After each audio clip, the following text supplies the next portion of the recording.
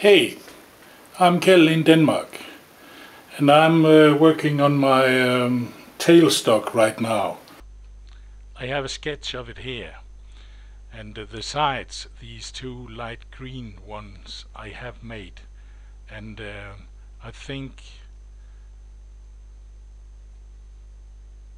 and the bottom plate too. And if I hide them, then the next part I'll focus on is this purple one, the body of the tailstock. And I just cut off a piece of some square stock I'll need for the body of the tailstock, and I cut it off from a piece of square stock I found on the scrapyard. And I did it on my saw here, and it was no problem with these teeth. They worked. I think it took about 10 minutes to cut it, so I'm very happy with that.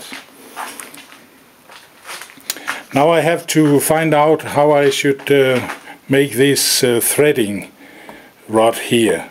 I think I'll drop these and then bore a hole, drill a hole through here and there and weld it to the block, and then between centers I'll put it in the lathe and then make the surfaces square to this part here, and then cut some threads in there.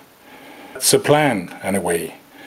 And I got the other things made here, and I'm pretty happy with that, except I would have wished a little better finish on the surfaces, but I'll have to live with that.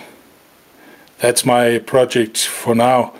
The winter has left us here in Denmark, and I can go to the shop again and heat it up without draining my wallet, as there was no tomorrow.